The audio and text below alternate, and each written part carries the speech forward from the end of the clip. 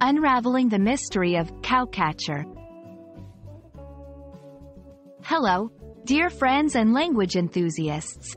Today, we're going to explore a rather interesting phrase in the English language: cowcatcher. This term might conjure up images of ranch life or a cowboy in action, but its meaning might surprise you. So, buckle up as we dive into the history, usage, and context of this phrase.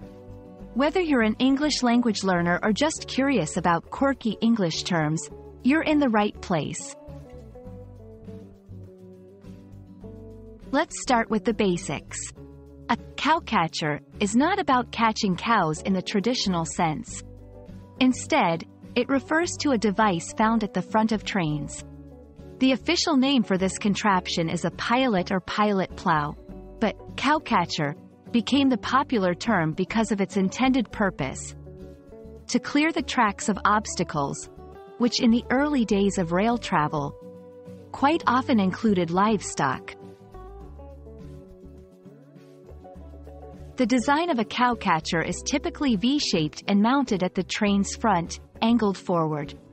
This shape allows the device to effectively deflect objects on the tracks away from the wheels of the train, preventing derailment and damage.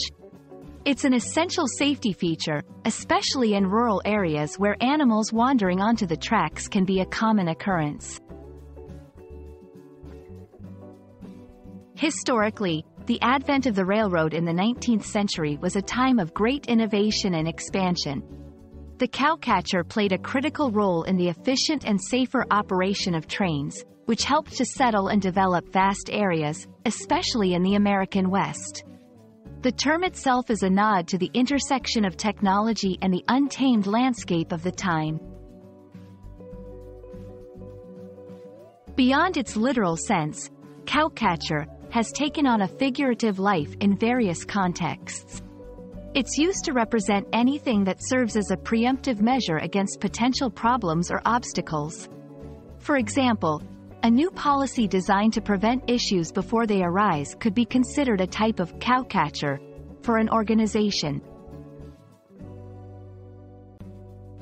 There you have it, a complete roundup on the term cowcatcher.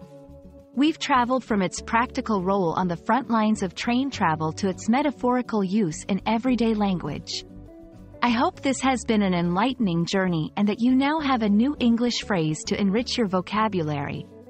Thanks for watching, and I look forward to exploring more fascinating phrases with you. Keep learning, and see you next time.